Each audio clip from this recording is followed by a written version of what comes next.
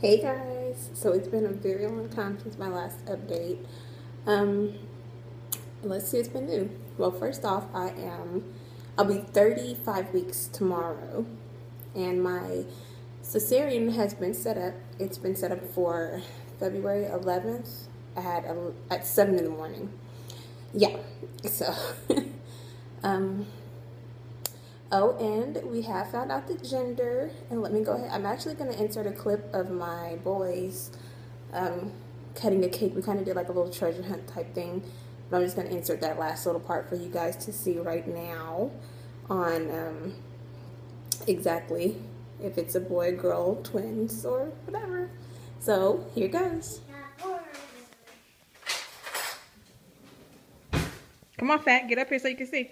If you're having a brother or sister. Pink is for sister, blue is for brother. Pink, you got a sister, Cameron. So, that was it. It's a girl. We're naming her Emery. My husband is over the moon excited. I'm excited, definitely. I know y'all can't tell right now, but I don't know. I have been so, like, my energy level has gone lately. What's been new? Let's see. Oh, actually, my blood sugars they've been actually kind of up. My A1C, which is like my overall average for my blood sugars, went from being a 7.2 to now at 8.3. So my blood sugars have been quite up and down. Basically up though, of course. What is that? My overnight blood sugars have been really high. My fasting morning blood sugars have also been high. We've changed the insulin or the amount of bolus I get overnight several times. We actually have to change that again next time I go. I've been going to my endocrinologist every 2 weeks now, and my OBGYN once a week now. And the reason I'm going once a week now is, of course, because I'm getting closer, but also because they want me to do non-stress tests every week. And everything from that has been coming back excellent. Like, she's good. She's not, you know, in any stress or anything. I won't actually have, and it's weird to me, I haven't had an ultrasound since we found out the gender. And that was back in October. And it's almost... today is January 20th, so we won't have another ultrasound until February 2nd, which I don't know, that to me that's kind of like a long time to go, especially with me being diabetic, for me not to have an ultrasound. But what else? Oh, I've been having like really bad itching, just like really bad. I don't know if you guys can see, but I have like given myself sores from scratching so much. And that's just not on my arms, it's my stomach, my breast, my back, my legs, like everywhere has been itching, y'all. My doctor told me I could take Benadryl, but he also told me if the Benadryl doesn't work, he could prescribe me something a little bit stronger, but it would make me kind of what's drowsy. There we go. Yeah, that it would make me drowsy. So I'm trying to hold off on doing that unless I just have to. And right now, the way the itching is going, I might have to go ahead and get the prescription for whatever it is. What else? I think that's about it, you guys. Besides the fact that my husband is over the moon, that we're having a little girl, first baby girl, and last. And besides the fact that my blood sugars have been, I want to say over maybe about the last month to month and a half, they've been shooting up overnight. So that's been really annoying. Y'all, I have been having the worst Braxton Hicks ever. I everyone was like, oh, Braxton Hicks, and I had never had Braxton Hicks before. So when I finally got my first, one, I was like, oh, I thought I was dying. Yeah, I thought it was death.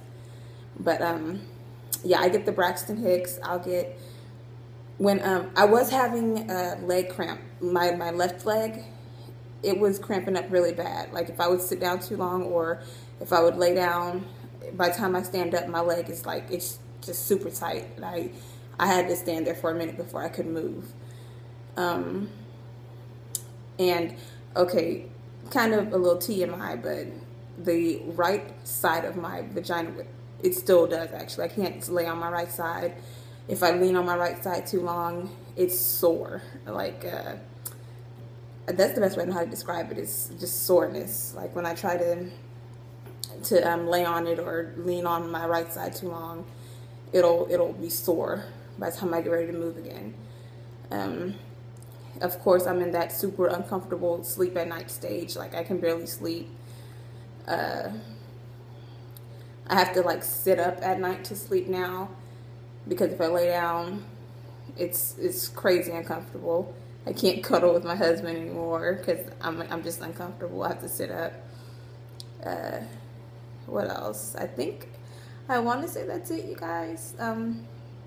Oh, my baby shower is coming up. We're going to actually have it January 31st. So I'm super excited about that. My little sister and my husband decided to throw it.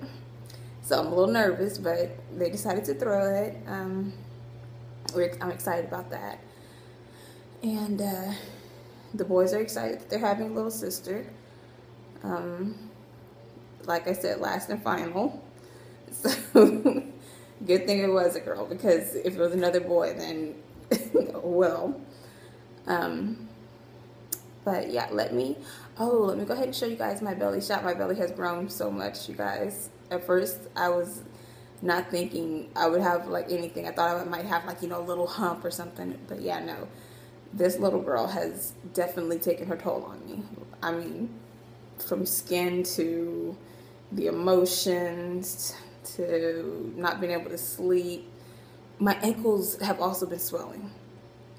Okay, so like if I'm standing up too long, or if I eat something like a little salty, like my ankles they're puffed. Like if I'm in the shower at night, sometimes they'll puff up like that too. So yeah, she's definitely working on me. But let me go ahead and show you guys my belly.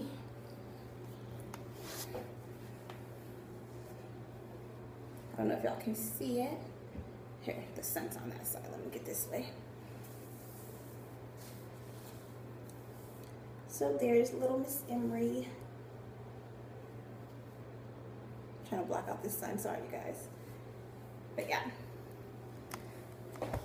So there's little Miss Emery.